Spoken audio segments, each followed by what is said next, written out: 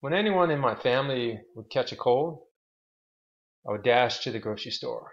I would buy fresh chicken, fresh vegetables, wild rice, and I'd make up that wonderful concoction, chicken soup. You see, research indicates that cold medicines may not be very effective for kids. Heck, they're not effective for adults either.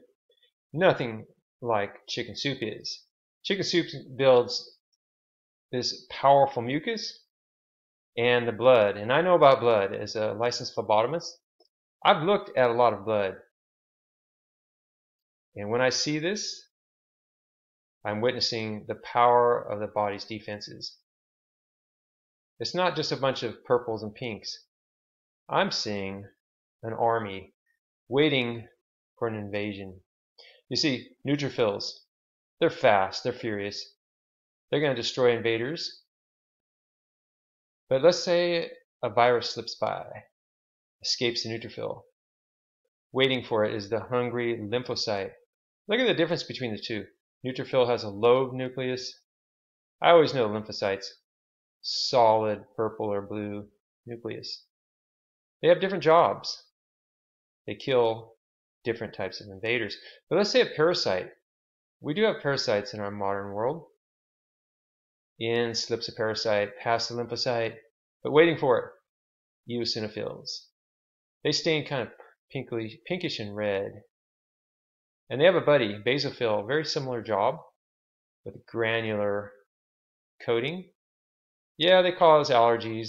Sometimes they make our nose run when we don't want it to, but they protect us against those parasites. Well, we've been sick for a few days. The macrophage is going to step in. Big eaters. They have a U-shaped nucleus. They're massive. Sometimes they're bluish or pinkish. They destroy nearly everything. Now we have erythrocytes for delivering oxygen, nitric oxide. We also have these tiny little platelets right here for blocking the loss of blood. So I like to draw all these things because then I remember them. First responders, lobed nucleus, neutrophil. Lymphocyte viruses, solid blue or purplish nucleus. Monster monocyte, U-shape. They go everywhere. I love these guys. Brain, bone, nothing stops them. And the two buddies, eosinophil with the red staining, granulars, and the basophil covered in granules. Yeah, they cause some allergies, but they are a nightmare for parasites. Erythrocytes are red blood cells for oxygen, nitric oxide, platelets for blocking blood. So we have a challenge here. Here's your challenge. Two patients come into the ER. We're not going to give them names. We're going to keep this confidential. So here is their actual blood. See if we can get a good view of this. Patient 1, patient 2. Which one is at highest risk? Now their charts show them to be about the same age. They're in their 70s. And so based on their blood smear, who's at the highest risk? Who do we triage first? Well, I started it for you. I looked at the lymphocytes. And oh, just in case you forgot what lymphocytes look like, they are the solid, let me find one. Oh, here, I have labeled. Solid blue nucleus. Okay, I counted only 2 in patient 1, but patient 2 had several more. And so, 2 divided by total, which I don't know my total yet. This is for you guys to do. You're going to get a total number of leukocytes, white blood cells.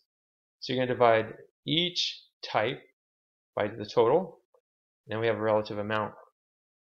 Now here on patient 2, I got 4, but I don't know what the total is here. So you can't just say, well, okay, this guy's the winner.